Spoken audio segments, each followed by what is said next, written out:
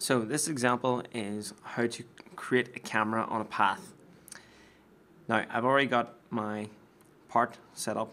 It's this nice trophy of the Champions League, and I've drawn a helix around it and connected the two ends of the helix with a simple spline.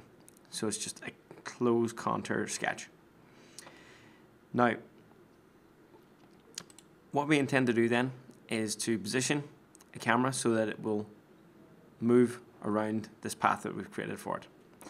So if we go into our scenes, lights and cameras, choose camera and say add camera, we can see this is our preview of our part and this is the preview of the camera itself.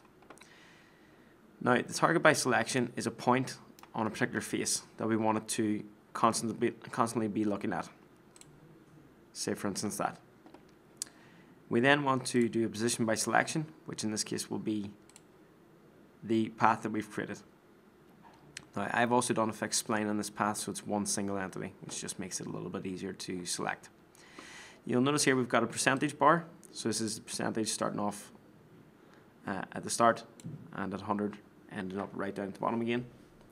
And then we've got our field of view, so we can apply perspective here and we can position our camera at a particular length or a particular view angle just to get the right effect.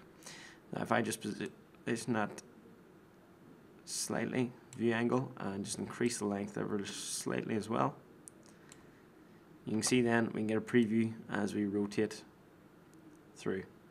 And as I mentioned, it's constantly looking at that point as we rotate, so it gives us a nice image of the trophy the whole way around. The other thing about this, because we've set it up with the camera, it can be used in animation as well to drive that at different percentages as well.